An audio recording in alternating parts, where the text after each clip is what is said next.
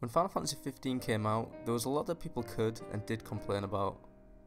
Pacing issues, weird jumps between open world and linear, the fact that this was gone, or this was gone, and how you needed to watch this, or watch this to even understand it.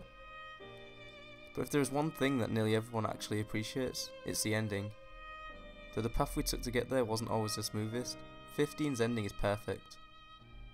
Leading an entire video game and expanded media's worth of character development and build-up to a moment that was fated to happen from before the game even began.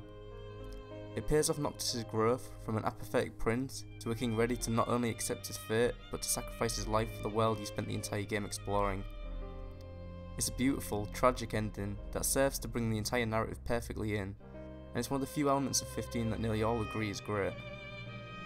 So it's no surprise that Square Enix's latest addition to the never-ending development of 15 focuses on adding to this part of the game. The Royal Pack expands on 15's final chapter with an expanded Insomnia Ruins dungeon, a bunch of new boss fights, and more surprisingly new cutscenes. There's also the ability to drive the boat freely and the new version of the Armitage mode, that are there too I guess. So how is the new endgame content, and more importantly, is it worth the considerably higher price tag than the previous DLCs? And the answer is sort of, but not really. More so than any of the previous DLCs, the Royal Pack really shows the growing pains that 15 suffered at launch, and in the end I don't really know if I feel satisfied or disappointed.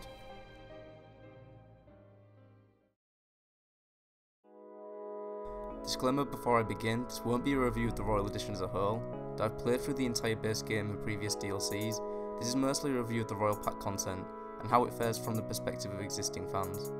If you haven't played the game already, and have the chance, buy the Royal Edition with the DLC. 15 is a great game. Spoilers for all of Final Fantasy 15.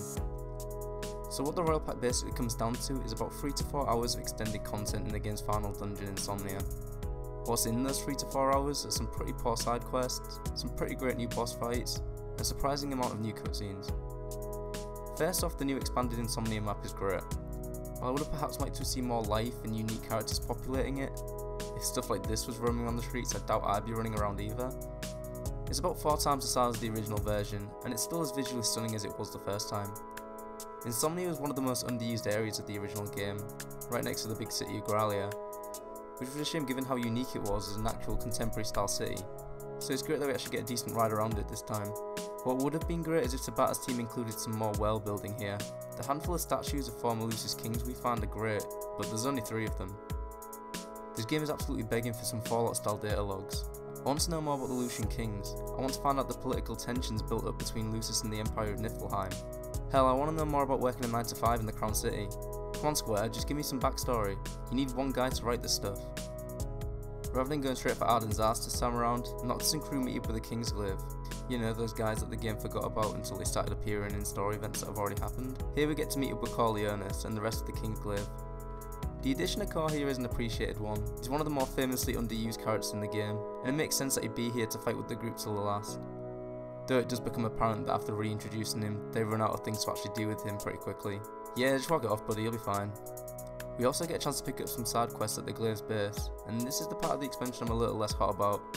These side quests are lame. Despite the fact that there are only 4, they're the same bottom of the barrel fetch quest that we were doing in Hammerhead. I mean, I'm about to go and fulfill my lifelong destiny of sacrificing myself to save the world, but sure, I'll go and take a couple of photos of the ruins. So the side quests are lame, but what about the new boss fights? There are about 5 new boss fights here, 4 added into the actual ending, and 1 optional. First, the optional. Yeah, I hate this boss. After my first couple of attempts at trying to beat Omega, I looked up a video tutorial, and saw that every single one of them was about an hour long and noped the fuck out of there. Making a boss take a long time isn't fun.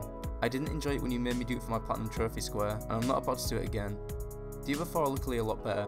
Cerberus' attack pattern knocking you down and making it hard to get hits in is kinda lame, but still it's Cerberus, and it adds a lot more gravity of actually trying to get into the Citadel. The Ifrit fight is basically the same, but when we actually get to the Citadel, we get the real stuff. Rather than taking a leisurely stroll up to the top this time, each floor sees us fighting the Kings of Yore. These boss fights are what I wanted more 15's encounters to be, which is basically Kingdom Hearts.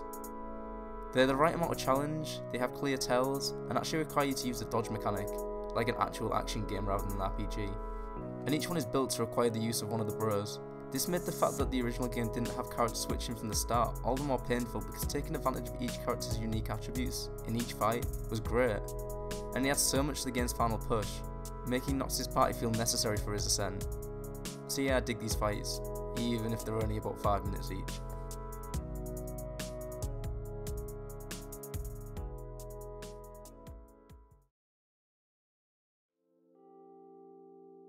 Okay, now we get to the part of the DLC I found it a little hard to put my feelings on. As well as extending the game's final area and adding in new bosses, the Royal Pack also weirdly retcons a bunch of new scenes into the game's final showdown. As well as the already mentioned Kingsglaive additions, there's a new scene in which Luna summons all the gods to help Noct and the gang, which is cool but doesn't really add anything. A couple of smaller scenes in which each of the Troker Bros show their dedication to Noct, a small amount of lore dump at the end, and that's about it for the most part. Well, as I mentioned at the start, 15's ending is pretty much perfect and I didn't want it to change. I still wanted more. More lore, more history, or character cameos.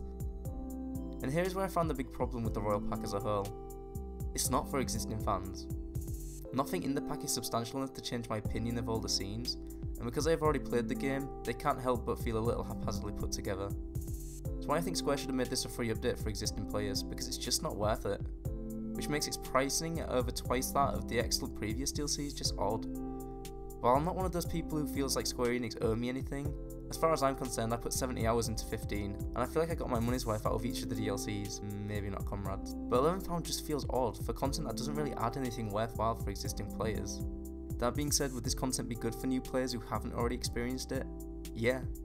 This edition makes the game's end far superior, and actually feels like a Final Fantasy ending, with multiple bosses, sacrifices, and a real fight to the end. But its effect is sort of lost if this is your second time through, and that sucks. While I'm not someone who feels scorned by Square, and I'm still looking forward to the new Season 2 DLCs, this is the first time I feel like I've been nickeled and dimed by them.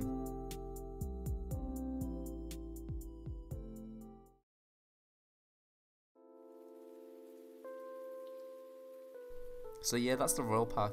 In addition to the endgame, I kinda wish I could experience the ending for the first time for, and probably should have been free. But hey, there's always episode adding, right?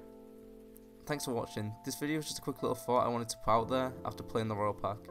I was planning on putting out a different video this week on the original in the air, but I decided I wanted to fully replay the game first before I made it, and get some more fresh takes on how I feel about it. I put out game analysis, review and opinion videos every week, so if you dig this, maybe consider subscribing, and I'll see you next week.